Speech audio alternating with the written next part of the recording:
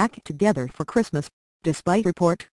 Angelina Jolie and Brad Pitt are not getting back together for Christmas, despite the report claiming they're contemplating reconciling.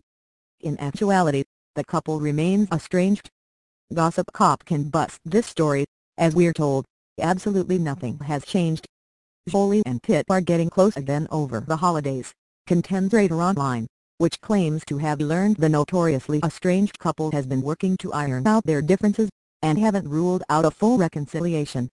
The so-called source is quoted as saying, "The holidays make Brad really sentimental about family but especially about their kids."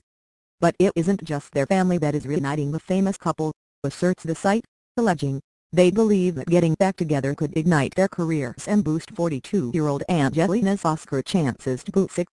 The supposed snitch then recites the readily available information about First They Killed My Father being an Oscar contender and Maddox Jolie Pitt being credited as a producer.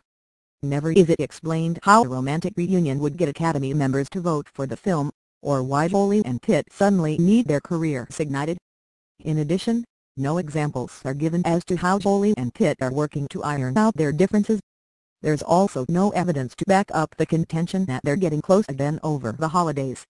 Still, the webloid's alleged tipster maintains, Brad has changed a lot in the time since he and Angelina separated, and he definitely wants his big family back, but this is entirely Angelina's decision.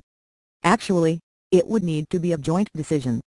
And, as Gossip Cop reported in August when Radar Online's sister publication, Us Weekly, wrongly claimed the divorce was off, Pitt doesn't intend on getting back together with Jolie.